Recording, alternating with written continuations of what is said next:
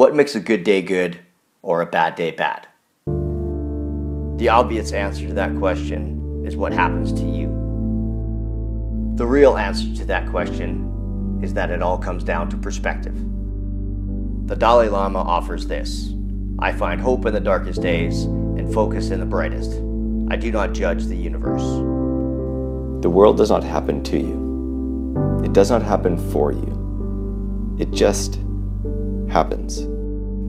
And the way you receive it determines so much of your reality. Will you overcome? Or will you be overcome? Do you grow from all the things around you, or do all the things around you get in the way of your growth? So much of the world is out of your control. Yet the one thing that matters most is the one thing that is fully within your control. Your perspective. What happens when you broaden your outlook? What happens when normal does not just stay normal? The answer is fairly simple. Your eyes open wider, and then there is no turning back. Once you see the other side, it's no longer the other side. When you cross borders, you begin to realize how unnecessary that border actually is. Once you understand someone different, the difference fades. Other than very few physical realities, limits are set in your mind. If you see restrictions, they emerge. Henry Ford has this quote: if you think you can do a thing, or think you can't do a thing, you're right. We all have this gift, this ability to change our perspective, to open our perspective. How else does major change happen? Just imagine if Michelangelo had limited his perspective on art, but he didn't. He refused to see it the same way it had always been seen.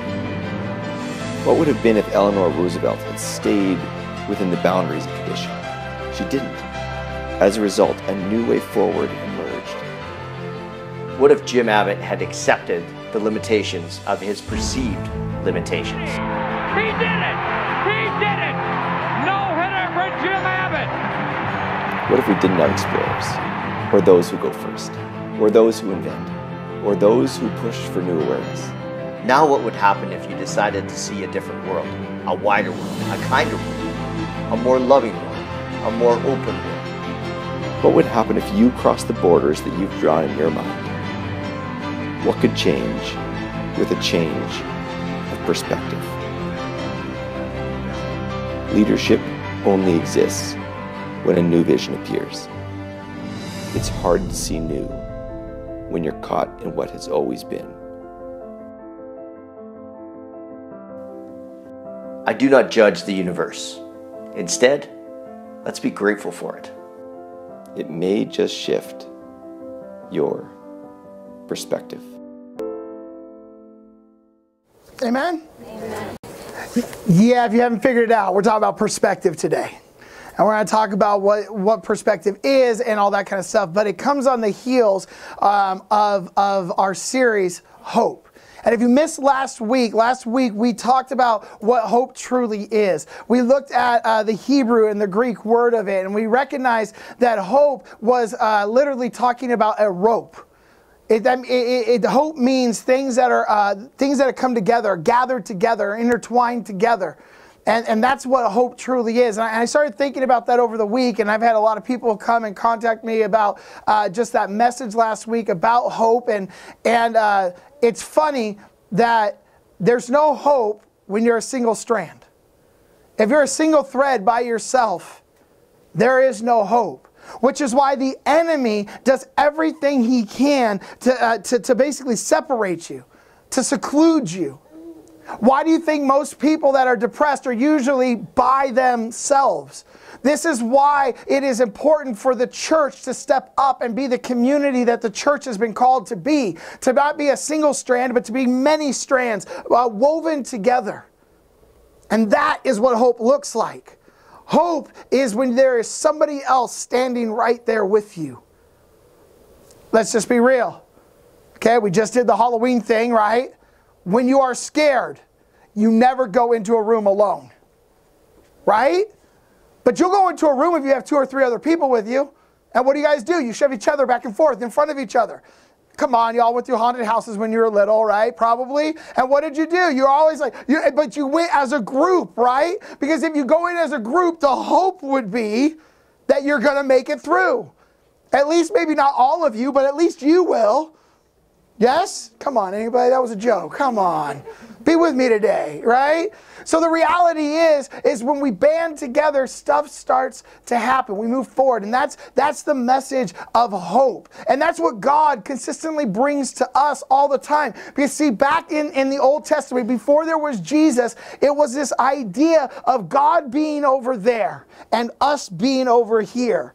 And we kind of felt like we were by ourselves. And when Jesus came and he died on the cross and he took everything, every border, every sin, anything that disconnected us from him or separated us from him, he got rid of. Why? So that we could have hope in him. What does that mean? That means that we are with him. We're one. Does that make sense? And as the church, more of us come together, and that's hope. Yeah? So make sure we're all on the same page. Okay? Now here's the next thing. The next thing when it comes to hope, it comes to basically your perspective. Because if we're going to be honest, when we're connected with a bunch of people, right, there's different perspectives. And this is the one thing that I think the Lord just kept sharing with me over and over and over again as I was preparing this message was this concept. The concept said, let's go to the concept first and we'll get there. My bad. That was my fault, y'all. My bad. Thanks, Ethan. All right. Your position determines your perspective. Your perspective then determines your actions and your motives. Yes? Let me walk it through with you guys. Okay? Your position determines your perspective. Okay?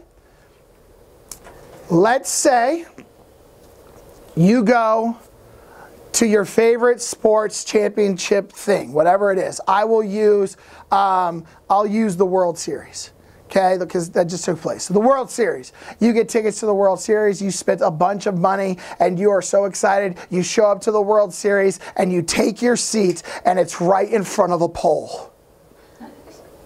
Right? That immediate moment, your position, where you are at, is now going to determine the perspective, what you can and cannot see. Do you guys follow me on this one? So I sit down and I'm like, I paid a bunch of money for this, right? But the guy right next to me, who is literally just right next to me, is like, these are awesome. I can see everything. Do you see where his position is his perspective?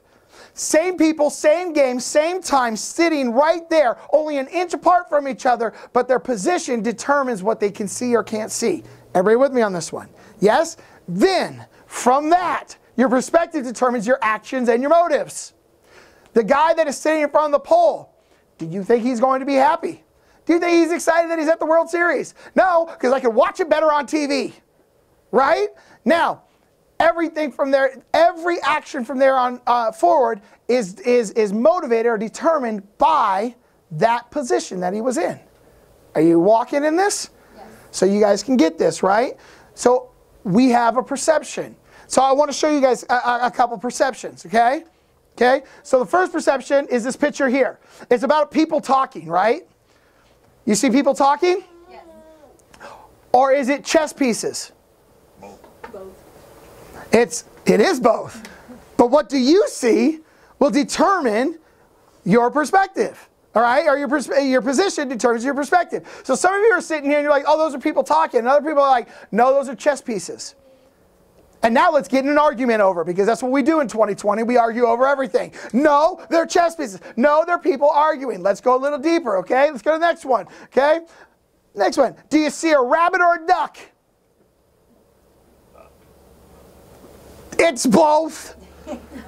It's a rabbit or a duck, but your perspective, right? Your perspective now, where you're positioned at, you're going to see it. Some of you guys are sitting here right now and you're like, Craig, I don't see one. Obviously, can you guys see the duck? Yes? Now look at the rabbit. There's the ears, there's the eye and the nose and the mouth right here, and he's looking that way.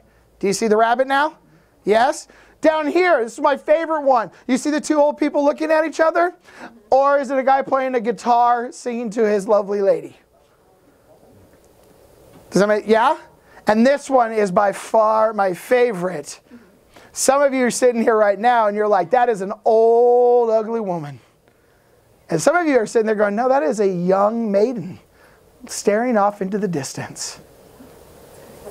And if you can't see it, let me walk you through it. Some of you guys online might be able to see it. Okay? So, if you look at it, the young maiden looking off into the distance, here is her face. This is her nose right here. This is her chin. Comes up under here. This is her neck. There's a choker on her neck, and it comes down to her shoulder. Everybody see that? That is a young lady staring off into the distance. This is a little bonnet. It's super cute. Right? This is her ear, if you guys are looking at it that way. If you don't want to see the old lady, this is her mouth. This is her nose with a little hump. And it goes to her forehead. This becomes her eye. And this, because, do you guys see it? Can you see both? Okay. Perspective becomes everything. Because we can sit down all day long and be like, look at that cute little rabbit. What duck are you talking about? Does that make sense? And now all of a sudden, because somebody doesn't have the same perspective as you, because they might not be in the same position as you are in, now all of a sudden our actions get a little crazy. Is this making sense? So here's what I'm going to ask all of us to do in our lives as we are walking with Christ, is this. Let's do our best not to judge everything off of the position that I'm in. But let's judge everything off of the position that God is in. Did that make sense? Let me explain how this works. When I come into a situation, I put me into the situation. It's my position, which means it's my perspective. And all my actions are going to come from my perspective. So when somebody comes up to you and they are having a horrible day and they are yelling and they're making fun of you or they're yelling at somebody else and we judge them immediately, we say, man, they are having they're just mean or evil or they're just, what's wrong with them, blah, blah. Instead, we shouldn't judge them off of that. We should look back at ourselves and say, I wonder what position or perspective they have that made that moment happen. Did that make sense? Instead of just ripping everybody apart, this is how we can live a life in love instead of living a life in judgment. Yes? Everybody still walking with me? So we're going to show you guys this in Daniel chapter 5. I want us to kind of get a grip of this in Daniel chapter 5 and watch how amazing our God is. He's amazing. So here's what I wanted to show you. Here's the backdrop to this, okay? In Daniel chapter 5, we have a man named Daniel. Now, Daniel is going to be somebody special, a head. He's basically really high up in the government of basically Babylon. And he's not only in Babylon, it's going to be Persia, it's going to be all these different places. Anyways. But the reality is he's really high up there. And the first time that we ever see him is with a king called Nebuchadnezzar. And you guys have probably heard Nebuchadnezzar because you guys kind of know about Meshach, Shadrach, and Abednego. This is the guy that created a statue. And if you didn't bow down to that statue, every time that you heard music, he would throw you into a fire, right? Well, Daniel is part of that crew. And Daniel's kind of right there because he gets to interpret a lot of the dreams and stuff that goes on with Nebuchadnezzar. Well, if you guys don't know, Nebuchadnezzar goes insane.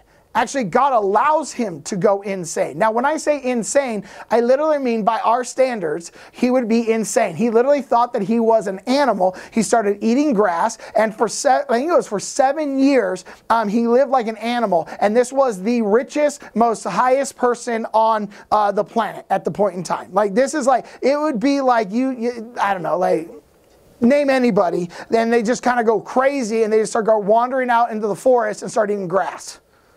Right? You kind of look at that and be like, uh-oh, something happened there. And the reason that this took place was basically because of God.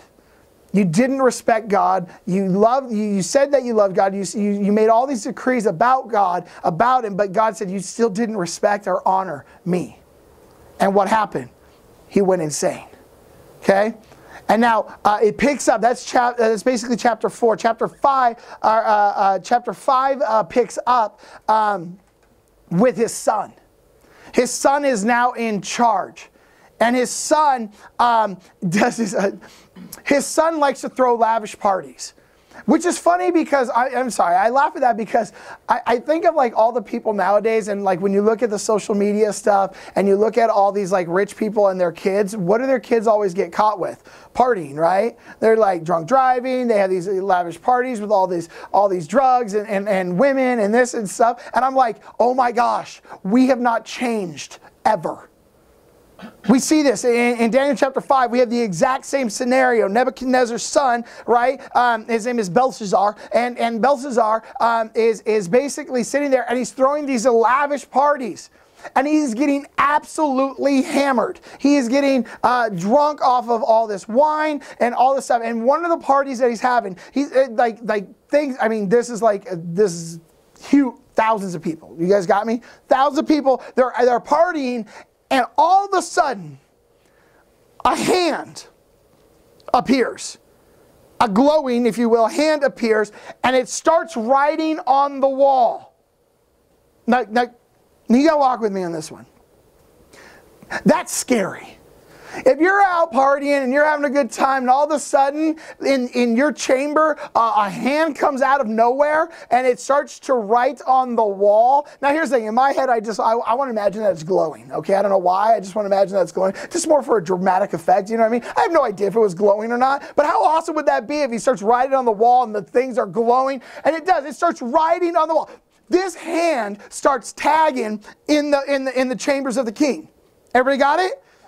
Everybody's flipping out. They're like, whoa. It literally says that the king changed colors.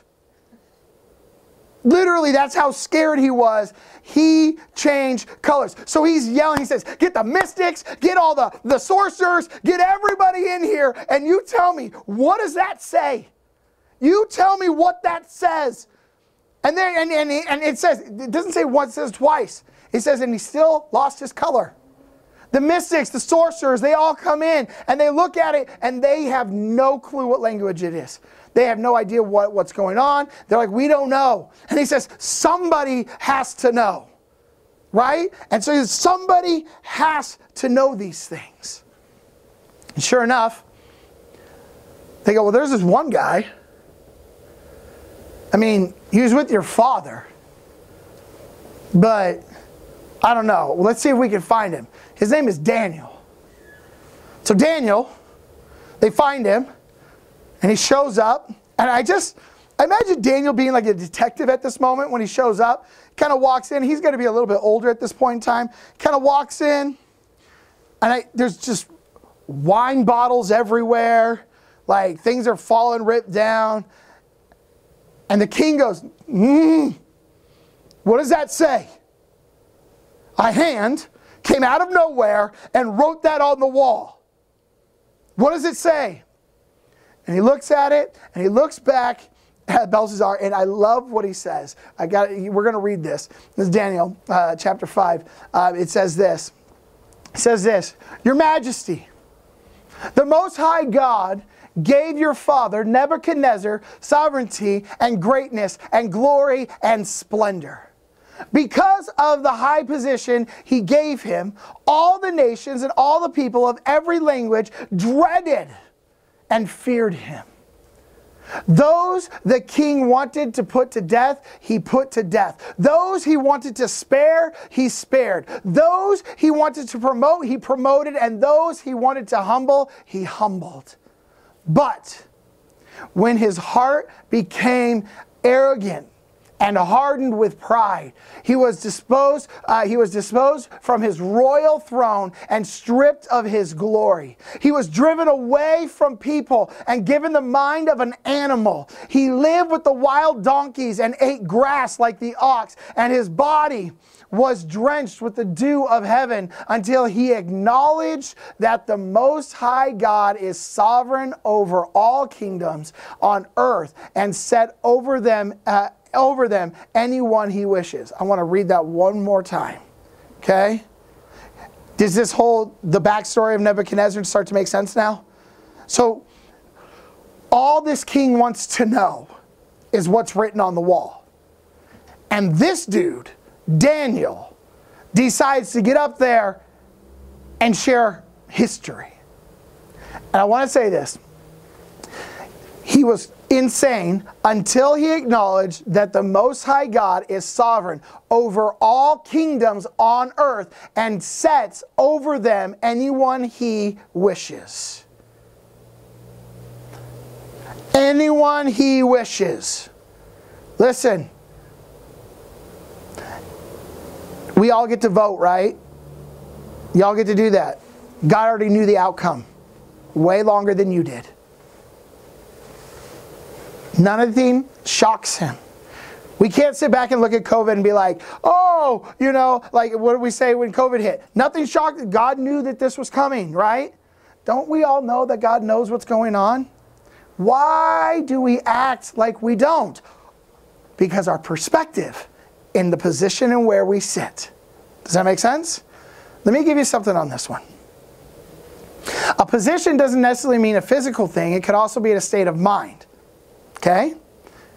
Like pride can be a state of mind, right? Remember how we read that he was prideful? And what happened? When he was prideful, God changed his position so that way he could see what was really taking place. Some of us, we sit in our pride and we make decisions and actions and we have our motives based on a sin, pride, more than based on what God is trying to do. Yes? If you guys didn't know, we love to walk around as Christ followers, and what do we always say? Hope, hope, hope God, love, hope, hope, hope. But then when it comes to actually trusting in God, what do? I wonder what he's doing. Are you guys, you're with me on this one, right? We freak out like he doesn't know, like he's not in charge. God is always in charge. And right now, Daniel, who was taken from his people, not allowed to worship his God. Are you with me on this one? Taken from his land, taken from his people. He was outcasted. He was put into a land he did not know. Told that he cannot worship his God. Told that he had to worship other gods. He was told all these things, and what did he do? In his heart, his position was completely shifted. And what did he do? God's still sovereign. Do what you got to do. Are you guys with me on this one? His position determined the perspective in which Daniel was going to have. And because of that, he followed God no matter what. Yes? If you haven't figured it out yet, I'm poking you and I'm asking you, where's your position? What's your perspective right now? Where are you at? Because if it's not a heavenly mindset, we need to get there. We need to trust in God because he's the one that does this. And I find it really funny that this was already plastered on there before I knew any of this stuff was going to come to pass. We set these sermons up way in advance. And I laugh because I'm sitting there and I read that and I was like, oh God, you're perfect. God, you're perfect. It's just amazing to see how he puts things together. Anyways, he puts anyone he wishes. In verse 22, back to this, back to the writing on the wall, back to all this. He says, "But you, Belshazzar, his son, you have not humbled yourself, though you knew all of this. Instead, you have set yourself up against the Lord of heaven. You had the goblets of this temple brought to you and your nobles, your wives and your concubines, drank wine from them. You praised the gods of silver and gold, of bronze, iron, wood, and stone, which cannot see or hear or understand. But you did not honor the God who holds his hand, who holds in his hand your life and all your ways. Therefore, he sent the hand that wrote the inscription." Before I get to the inscription, did you guys catch what he just rebuked Belshazzar, the king, with? You knew God. You understood God. You saw what happened to your father when you go against God, and yet you still dishonored him. You still chose to go a different direction, knowing who our God is. So Belshazzar, the writing is literally on the wall for you. If you guys are wondering where that phrase came from, it literally comes from this Bible, this Bible account. Have you guys ever heard that? I know the young ones in the back, they're like, what? There's a thing that says, oh, the writing's on the wall, isn't it? This is literally where we get that from. The writing is on the wall. This is the inscription that was written. Main tahal parhasin. Here is what these words mean. Main, God has numbered the days of your reign and brought it to an end. Tekal, you have been weighed on the scales and have been found wanting. Paras, your kingdom is divided and given to the Medes and Persians. Then at Belshazzar's command, Daniel was clothed in purple, a gold chain was placed around his neck, and he was proclaimed the third highest ruler in the kingdom. Woo! Does anybody else see how this is super weird? Anybody else? I just want to throw this out here. This guy is super scared. Belshazzar is super scared. He doesn't know what to do. All the people that he trusts in don't know what's going on. He calls in this random guy named Daniel, who comes in and basically makes fun of him. Bro, you knew this. You saw your father. Reprimands him. Rebukes the king. And then after he's done rebuking the king, tells him, your days are numbered. You're no longer going to be king. God has weighed you. He's found you wanting. You don't deserve a throne, right? And then your kingdom is going to be divided. We're going to give it to the Medes and the Persians who you don't like. So what do you do with that? Give him a robe. Give him some fine clothes. Put a gold chain around his neck. Thank you, Daniel. No? Anybody else? Like, right? I'm sitting there, I'm like, you just literally rebuked somebody. You told them the worst news that they could probably hear in their entire lives, especially as a king, and all of a sudden you're going to jump up and be like, I'm going to give you this stuff. I told people I was going to give you stuff, so you told me what was going to go on. Here you go. I give it to you. Everybody with me? Did I go further than that? Okay, that very night, Belshazzar, king of the Babylonians, was slain. And Darius the Mede took over the kingdom, and at the age of 62. This was real quick. Daniel walks in, the writing on the wall freaks out. Daniel comes in, Daniel reads it to him and says, this is what it is. And he says, okay, that's what it is. And that night, he dies. Everybody get it? Crazy story, right? Crazy thing. It keeps going further for Daniel. Because remember, Daniel is now the third highest in the state, all right, or in the government. Now when Darius comes and he takes over from that, he keeps Daniel in a position. Matter of fact, depending on how your Bible is written, it's actually going to call Daniel a president. He's going to literally call him a president, which is basically like this governor type of thing. There's a seraph, which is, there's just these positions. Now here's what you need to know what happens next in this. Because remember, we're talking about positions and perspective, right? Right? So our position puts us into a different perspective. Okay? Now, Daniel, in his perspective or his position, has to see things a little differently. Daniel will always still follow God no matter what.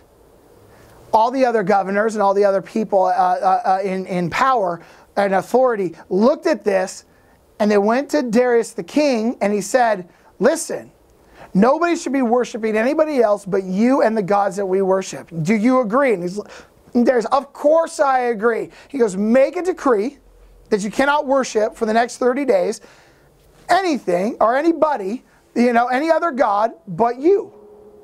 Because obviously he thought it was a god. Yes? And the reason that they did this is because there is nothing that they could do against Daniel. See, Daniel was so righteous and upright, it said that there was nothing that they could do to try to get him out of power. Because let's just be real, Daniel's the oddball. He's the one in power where he's walking around and he's doing things, it's not why, but with godly things, right? He's walking around saying, well, we're going to do this instead of that. Why? Because it helps out the people, because this is what God wants. Well, the kingdom wants this. I don't care. We're going to do this. I'm in charge. This is the way it's going to be. We're going to do kingdom stuff. Yes? They couldn't figure it out. They're like, no, we can't do it this. You're too busy doing your God thing, and we want to do our country thing. We want to do our God thing. We want to do this. Yes? You see, position, perspective. Yeah? and then the action. So they tried to figure out a way. Their position said, we're in a position of authority. We're going to try and get Daniel out because we don't like what he's doing. So therefore, they made a decree, and the decree said, you're not allowed to do that. You know what Daniel did as soon as he heard about the decree? As soon as he heard about the decree, he walks home, goes to his room, opens his window, kneels down, and 3 times a day he prayed to God. These men knew about this, so they followed him. They followed him, and they got him red-handing. Red-handing? How about red-handed? Let's go with that word instead. Caught him red-handed praying to God. So they grab him. They throw him in front of the king. This is Daniel. And the king knows Daniel very well. Matter of fact, because of what Daniel's been doing, Daniel has helped the kingdom out in a mighty way. Are you walking in this? The king is like, what did he do? Well, he was praising a different God. And he's like, well, yeah, you made a decree. You said that if anybody praises a different God in the next 30 days, they get thrown into the lion's den. It tells us in the scriptures in chapter 6 that the king, Darius, spent all night trying to figure out a way to get Daniel out of this position. I love it. I want you to get this. Try to get Daniel out of the position. The king, who's supposed to rule everything, can't go against his own decrees. Does it make sense? He has to throw Daniel into the lion's den, but he tries everything that he can. He stresses himself out, and he literally looks at Daniel and he says, Daniel, I'm sorry, but I have to do this. And Daniel's like, it's cool. I'm good with it. Why? Because if you feed me to the lions, I know where I go. To be absent here is to be present with my God. And I'm good to go. So if that's the position that I'm in, then his perspective wasn't fear. His perspective wasn't anger. His perspective was, let it happen. It is what it is. And he says, and the last thing the king says to him, may your God protect you like he has in the past. May your God take a stand for you right now. And he throws him into the lion's den. And he covers up the hole. And the king sits there all night long, worried and fretting. And I love this because why? The position that the king is in, this is changing his perspective, don't you think? I made a decree. I made something that puts somebody else, somebody that I care about, in harm's way. Therefore, I want to get him out of this, and I can't get him out of this. And he freaks out all night long. Doesn't even sleep, it says. It says he doesn't even sleep. He waits for the break of dawn. And as soon as the break of dawn happens, he rolls the stone away and he yells, Daniel, are you there? And Daniel's like, we good? I don't know, that's Craig Paraphrase version of the Bible. Just want to make sure you're all still with me, okay? He basically yells out, I'm good. I'm good. I'm good. And they pull him out. Now, here's the thing. I don't know about you, but my brain, I have an overactive imagination. I imagine that Daniel all night long was playing with the lions like you would with a cat.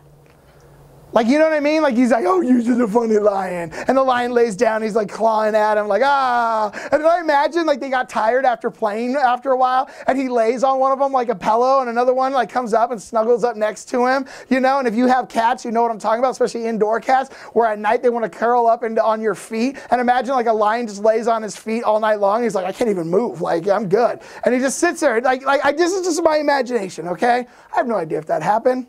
I just think it's cool, right? Because I want to see how cool my God is. I'm like, I'm sure he wasn't like cowered in a corner like, oh no, oh no. I just have this thing like God's just like, they're just big kitties, don't worry. Use your authority. Use the position that I gave you. And he gets in there and he's like, listen, cats, we're going to play. You know, let's just, come on. And they're all good, right? So he pulls him out. And the king is so angry by what the people that he trusted did. And he says, I'm going to take you, I'm taking your wives, and I'm taking your kids, and I am throwing you into the den. That's a little messed up, right? But he has the position, he has the authority to do that. And sure enough, he takes those people in authority and those governors and he throws them into the den. And it says before they even hit the ground, it says that the lions broke every bone in their body before they even hit the ground. And of course, because they were hungry, they didn't have food the night before. So, so listen, all the playing that they were doing, they got hungry, all right? So do you guys get what I'm saying here? He had this position, and he was so angry, and he threw him in. I'm not saying that's right or wrong. I'm just telling you guys how this account unfolds. And this is what he says in chapter 6. This is what Darius says. He says, then King Darius wrote to all the nations and all peoples of every language in all the earth. May you prosper greatly. I issue a decree that in every part of my kingdom, people must fear and reverence the God of Daniel. For he is the living God, and he endures forever. His kingdom will not be destroyed. His dominion will never end. He rescues and he saves. He performs signs and wonders in the heavens and on earth. He has rescued Daniel from the power of the lions. So Daniel prospered during the reign of Darius and the reign of Cyrus the Persian. Everybody good? That's it, right? Yeah. Here's what I want to go with this, on this. As you guys are reading that, what happened? There was despair. What was Daniel told? You can't worship your God. And if you do, you're going to die. Despair. The opposite of hope is despair. You can't have hope without despair. Does that make sense? So therefore, if you are sitting back in the position that you are in, if the position that you are placed in right now is a position of despair, that is the best position you can be in. Why? Because you know hope is coming. The question is, where's your perspective as you sit there? Are you sitting there fretting, worried, and oh, all life is ending? This is the worst thing ever? Are you sitting back like Daniel was and just saying, I still get to be me. I still get to praise the Lord the way that I'm going to praise the Lord, the way that he asked me to. He didn't just sit in despair. He knew it was despairing times. He knew his time was coming. But he basically came to terms or grips with it. And he said, I'm good. If this is how it's going to be, then I end in a lion's den. Yes? For you, we have to understand, with one thing comes another. So our perspective in life has to be able to change to what God is doing. So if there's ever anything that's going on in your life where you're like, why is this happening to me? Don't be like Nebuchadnezzar. Don't be like Belshazzar and try to do it yourself and be selfish and try to figure things out on your own. That only leads to death or eating grass. I'm not sure which one, but it leads to one of those, right? We've got to get to a place where we recognize I am no longer going to look at these things the way that a human does. I'm going to look at it as my Father in heaven does. And when I start to look at things, despair turns to hope real quick. But despair can't turn to hope if you're by yourself. Notice in this story that Craig Daniel was by himself. No, he wasn't. Who was pulling for him? The king that threw him in the den himself. He had a king sitting there going, I'm going to try everything I can to get out of this. I'm going to do everything that I can. And on top of that, how many other people do we know about that aren't written there, that are praying for him? I don't think Daniel was a loner, right? He's got to have people that were sitting there and he's like, this is what's going to happen. And they were praying for him. I bet you they were praying all night for him. Who do you have? Craig, I don't have anybody. Then get to a church. And don't sit there and try and hide. Walk up to people. Try to meet them. Try to talk to them. Get connected. Will it take time? Absolutely. I find it really funny that people sometimes come to church and they try it one time. They're like, oh, they were unfriendly. One time unfriendly? How do you know? That's somebody that's living in judgment, not sitting there trying to build community. Does that make sense? Listen, we are in a day and age and a time where God, where the enemy is coming against God in one way. He's trying to pull us apart. He's trying to divide and conquer. I don't know if you guys have seen this or not. It is up to us as the church to be hope to the world. How do you do it? We stay united. We stay united in all that we do. Why? Because it's not about whatever's going on worldly. It's about kingdom mindset. And if we can come with a kingdom mindset, can we move forward together in unity? Absolutely. Absolutely. So my biggest thing today is this. It's the first thought process. I want to remind you, your position determines your perspective. Your perspective then determines your actions and your motives. So where are you at today? That's the question. What position do you feel like you're in today? What perspective should you have?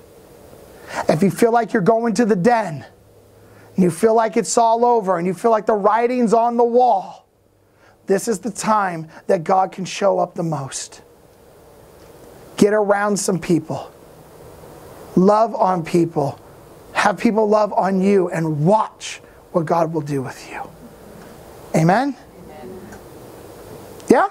Amen. All right, so Father God, wait, bands, come on stage. If you're at a venue, bands, you can come on stage as well at all the venues, and we go from there. So Father God, we just come before you. And God, today, as we enter into worship, we want to praise you. We want to praise you and worship you because of who you are, because of the position that you hold. You are the Lord of Lords. You are the King of Kings, and nothing takes that away, Father God. And so God, no matter where we're at right now in our lives, whether we are prospering, Father God, or whether we are in despair, we will still stay connected with you. We will still have hope, Father God. We will not be like Balthazar, and we will not forget who you are and what you have done. I love what King Darius says. You know, I just feel like as we enter into worship, I want to read his decree one more time. So if we can, Ethan, if you pull that up on the screen. I just want to read his decree as basically as a prayer. May you prosper greatly. This is the decree that in every part of my kingdom, people must fear and reverence the God of Daniel. So as we move into worship, have reverence, respect, and honor for our King. For He, God, is the living God, and He endures forever. His kingdom will not be destroyed. His dominion will never end. He rescues and He saves. He performs signs and wonders in the heavens and on the earth. He has rescued Daniel from the power of the lions. So, Father God, we stand on the King's decree. You are these things. And as you saved Daniel, I pray that you would come into our lives. And the places that we need saving, you would save. If you need to break addictions this morning, break addictions this morning, Father God. God, if you need to mend some emotional trauma that has taken place in some people's lives, I pray that you would start to mend. You're a great God. You can do all things. So Father, right now, whatever needs to be done in our lives, let it be done. And put us in the positions that we need to be put in, so that we can have your perspective and look through your eyes, your lens, and see how great this place really is. So Holy Spirit, we worship you today in Jesus' name.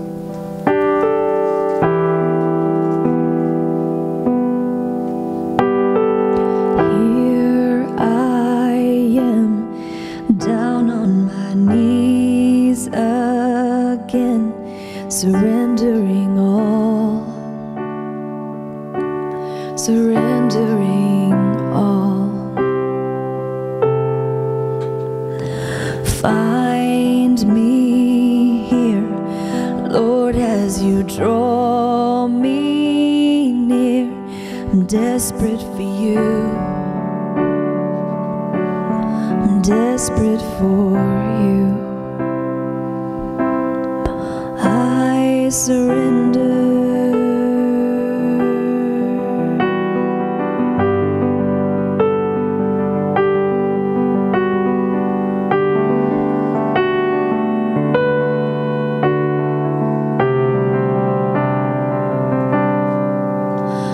With arms stretched wide, I know you hear my cry. Speak to me now. Speak to me now. With arms stretched wide, I know you hear my cry. Speak to me now. Speak to me now. I surrender. I surrender. I want to know you more. I want to know you more. I surrender. I surrender. I want to know you more. I want to know you more. Like a rushing wind, Jesus, breathe within. Lord, have your way. Lord, have your way in me. Like a mighty storm, stir within my soul. Lord, have your way. Lord, have your way in me. Oh, I surrender. I surrender, God. I want to know you more.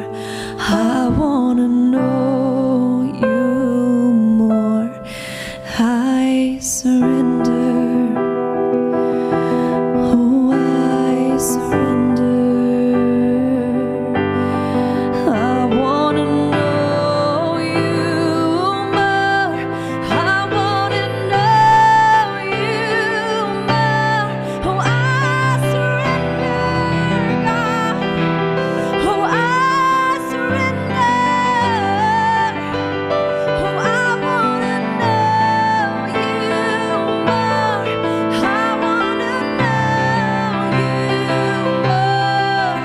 Like a rushing wind, Jesus, breathe within. Lord, have your way. Lord, have your way in me. Oh, like a mighty storm, stir within my soul. Lord, have your way. Lord, have your way in me. Like a rushing wind, like a rushing wind. Jesus, breathe within. Lord, have your way. Lord, have your way in me. Jesus, oh, like a mighty storm, stir within my soul. Lord, have your way. Lord, have your way in me. Oh, I surrender. I surrender, God. I want to know you more. I want to know you more. I surrender. I surrender, God.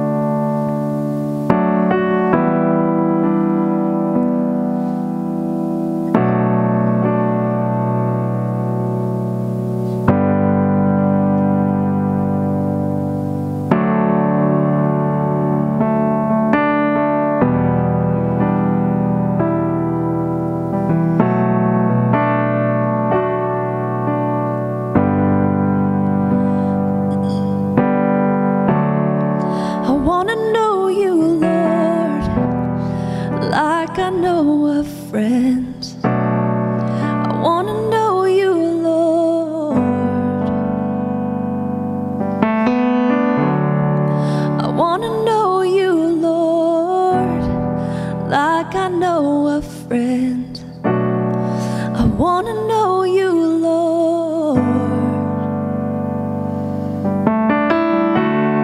So I'm laying down all my religion. I'm laying down. I wanna know you, Lord.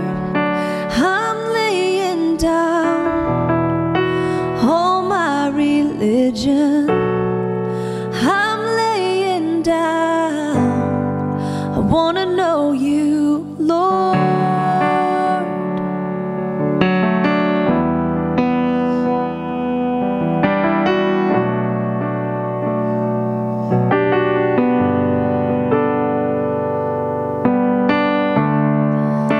I used to think that I could box you in, but I'm laying down. I wanna know you, Lord. Lord, I've been told to be ashamed.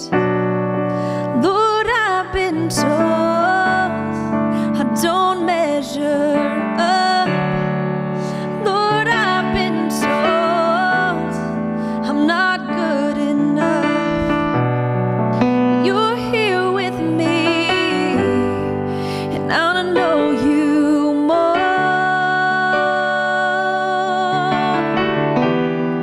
I wanna know you more.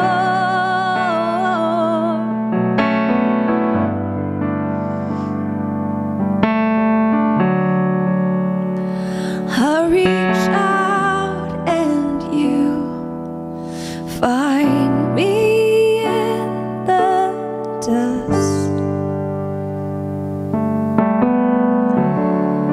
and you say no amount of untruth can separate us. So I will rejoice in the simple gospel. I will rejoice in you, Lord. I will rejoice in the simple gospel. I will rejoice. I wanna know you more. I will rejoice in the simple gospel. I will rejoice. I wanna know you more. I will rejoice in the simple gospel. I will rejoice. I wanna know you more, Jesus. Wanna know you more.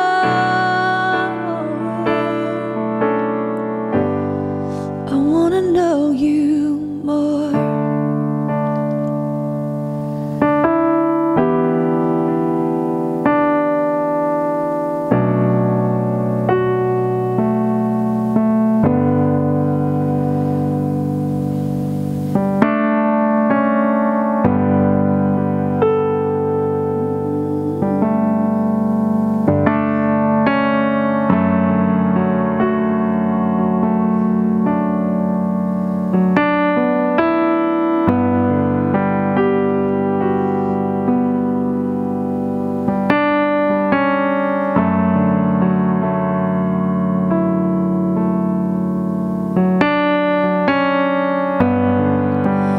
Walking around these walls, I thought by now they'd fall, but you have never failed me yet.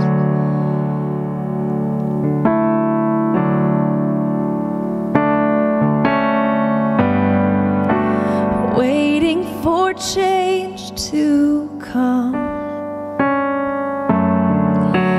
knowing the battle's won, for you have never failed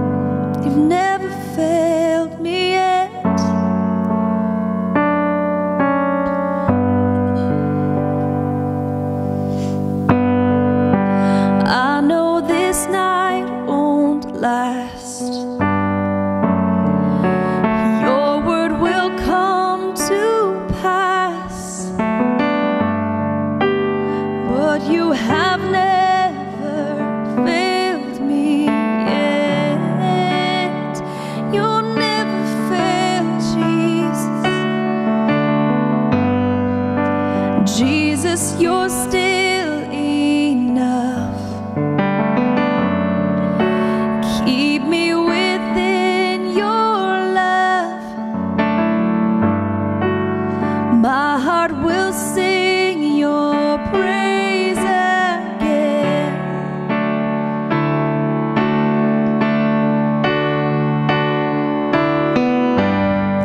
Your promise still stands. Great is your faithfulness. Your faithfulness. I'm still in your hands.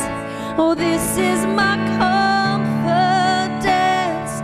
You've never failed me yet. Oh, you've never failed me yet, Jesus. You never failed. You never failed me yet, Jesus. You're still working in the midst of everything. Oh,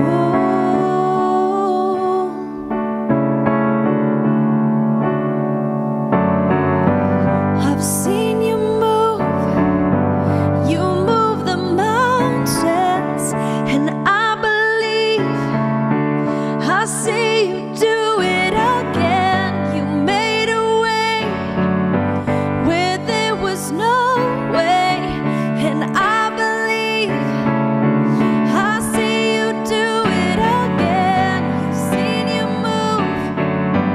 You move the mountains, and I believe I see you do it again. You made a way where there was no way, and I believe I see you do it again. I've seen you move. You move the mountains, and I believe I see you do it again. You made a way where there was no way, and I believe I see you do it again. I see you do it again.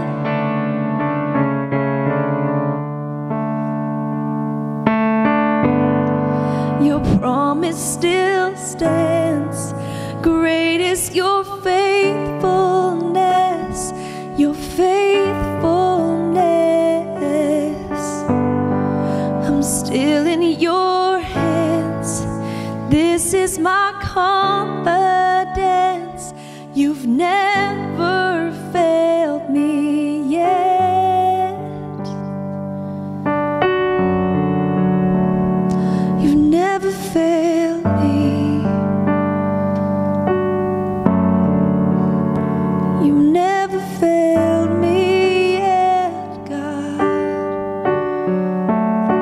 You never failed me yet.